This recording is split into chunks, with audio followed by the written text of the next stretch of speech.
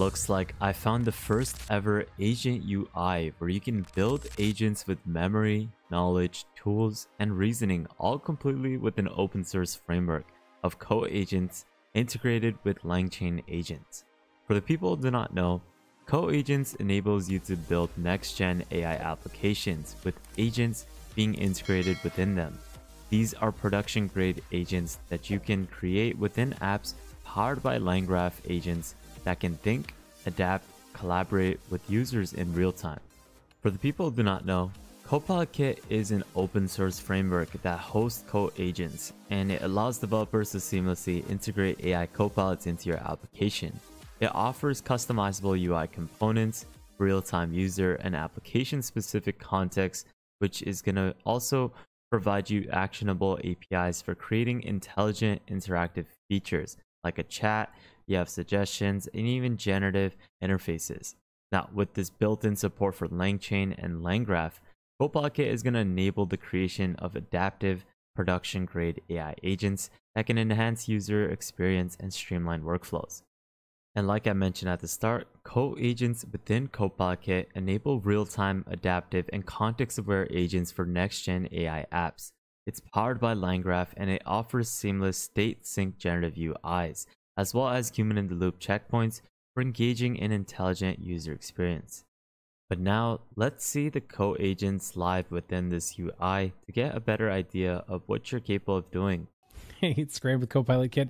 Today I'm going to show you how easy it is to get a front end up and going on top of your LangGraph agent. So you built an agent in LangGraph, you've played with it in LangGraph Studio, but you kind of want to get a feel for how it looks like in production. I'm going to show you how easy that is with Copilot Kit. So first, we're here in our LangGraph Studio, and we're just going to go ahead and open this folder. That's going to get our LangGraph agent running. That looks good. And you see right down here, we've got our localhost URL. So we're just going to copy that and then head over to our Visual Studio. I'm just going to paste that new URL right here in this demo. And I've done very little to configure this demo other than adding new environment variables and adding in this new URL. So I'll go ahead and hit save and make sure that's saved. I'm just going to restart just for funsies my backend here, my Copilot Kit backend.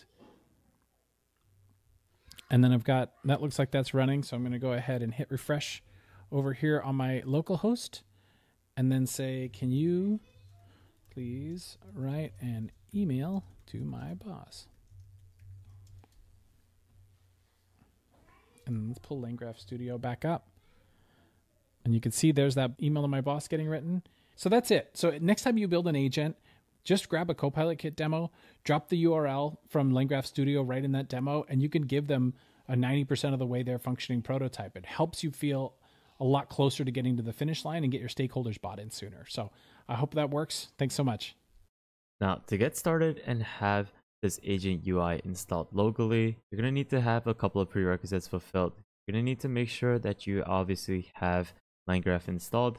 This is where you're going to need to create your agent beforehand with LangGraph agents. Once that is done, you can go ahead and install VS Code as your code editor. This is to configure your environment variables. You also need to have Python installed for your programming language. You need to make sure that you have Git installed. This is to clone the repository onto your computer. And you'll also need Poetry installed. And lastly, you'll need to have the co-agent framework installed. It's super easy to install this. What you can do is you can install this with npm, enpm, as well as yarn and bun. So we're going to go ahead and copy this. We're going to go into our command prompt. Once we have opened this up, we're going to go ahead and paste this in and click enter. This will install the Copilot React UI for co-agents. And once that is done, we can then go back into this GitHub repository and we can get started. To get started, you want to head over to the GitHub repository for Copilot Kit. Once you're here, click on this green button and click on copy to clipboard. Once you have copied the URL, open up your command prompt and you want to type in git clone and then paste in the link and click enter. This will start cloning this repository. It might take a bit longer because this is a pretty big file, but once it has finished cloning, we can then proceed forward. What you want to do first is head over to the Copilot Kit directory. So go over, type in cd Copilot Kit within your command prompt. Then you want to cd get into the Copilot agent QA directory. So for some reason, I need to copy the right path. cd example. So just go ahead and just copy this path. It'll be easier. Once you are here, you want to then cd into the agent. Once you are in the agent directory, you can then install Poetry. So go ahead and install it by copying this command. Once Poetry is installed, we can then go ahead and create a .env file inside the agent directory. So go ahead and open up VS Code. You can go ahead and create a new window, and you can open up the folder of Copilot Kit. So simply go ahead and find it as to wherever you had cloned it. So this might take a bit longer for me because I am blind, but we should be able to. Guys, it took me at least 20 seconds to see it, and there we go. So now that I am within this Copilot Kit directory or folder, you want to go over to the example tab. Then you want to find our Co-Agents QA demo, which is over here. So you can click this, go over to agent, and what you're going to need to do is create a new file. So you want to go ahead, right click on this, the agent tab, and you want to create a new file. So simply click on this, and you can just simply name it .env. Once that is done, go over to this, and you want to go ahead back into this repo. You want to copy the OpenAI underscore API underscore key equals sign, and then you want to copy this back into this new file that we created. So go ahead and paste this in. Once that is done, you want to then paste in your API key, and once that is finished and pasted in, you can then click on File, click Save, and you can actually close VS Code. What you can also do afterwards is you can run the demo with Poetry, this command over here, but what we're going to be doing is running the UI. So we're going to go back into this original path, which is the co-agent QA, not the agent path, but back to this. And what you want to do is type in cd and go into the UI. So once you are within the UI, you can then have it so that you paste and copy the env file that you had already set within the agent tab into the new UI tab. And once that is done, you can run the pnp run dev command within your command prompt, and you can click enter. Afterwards, you can just go over to your local host by clicking on this, and it should be running within a couple seconds. It might take a bit longer because this is definitely going to take some time to load up, but we should have it available within our local host. And there we go. We have our agent now fully working. Now, looks like we're getting this console error because we don't have Copilot Kit installed within the necessary path. So I'm going to add it to the right path. And then you can start accessing this agent UI for this email Q&A example.